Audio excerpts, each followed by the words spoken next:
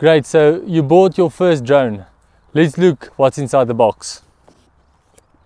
Once you open it, you'll see a few prominent things. Other than a charger, you'll see your drone, your remote controller, you'll see your blades, your battery, and also you'll see a gimbal protector. So let's take them out. There's your drone. You'll see there is a battery on the drone.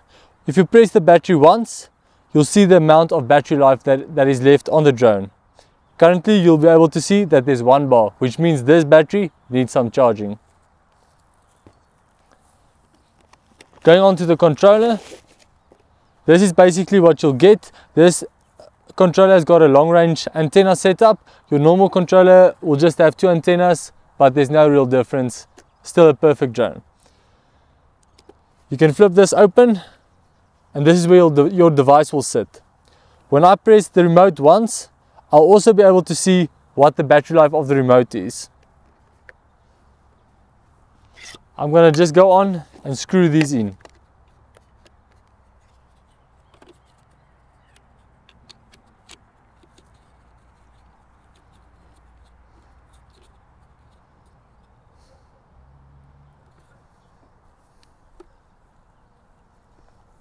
Alright, so that's basically how my normal setup will look like. On the drone side,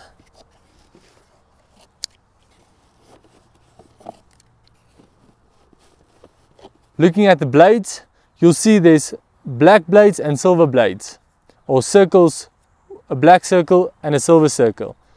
The black circle you put on the black dotted top. When you push your drone in, you'll notice that there's a sign on top of your propeller that says to you, if you want to lock it, turn it this direction and you'll see it is fastened. If you want to unlock it, press it down and turn it counterclockwise or clockwise and it will be loose. So we obviously want it fastened. I'm going to go ahead and put all of these on.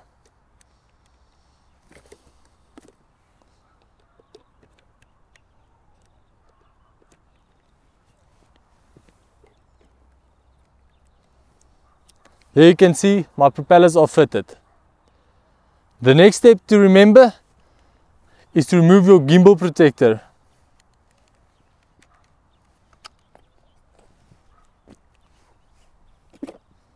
This means my drone is ready for flying. Great, so let's go to your controller. When you look at your controller, you'll notice that there's 2 main buttons, the on button and the come to home button. These are 2 very important buttons. You've got your left analog stick and your right analog stick.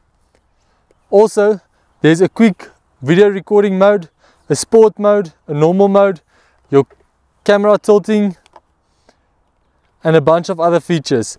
All these functions are customizable in your DJI app. So every control you can customize to a specific need that you have as the drone pilot. Let's go ahead and plug in the cable. You'll see there's quite a few adapters at the back here. For this one, we just have a normal cell phone cable, which we'll be plugging in there.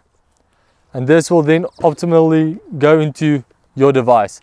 In this case, I've got an iPhone 8. I'm plugging it in. On your controller, you'll see there's legs that will come out. And there's a button on the side. When you push this button, the space will grow bigger or smaller. You'll take your device, place your device in. If it's not big enough, make it a bit bigger, and then push down onto the device. I will now put on the controller. You'll hear the beeping sound, which indicates the controller is on and your lights will stay on. Okay, so my controller is on. My device is plugged in. So the next thing will be to power on your DJI drone. Before we go there, if you have got a Phantom 4, you'll now open your DJI Go 4 app. If your radio controller is connected, there will be a sign written on your controller at the bottom left hand side, just above the equipment. It says RC connected, which means that your controller is connected and it is seeing it. powering on your drone.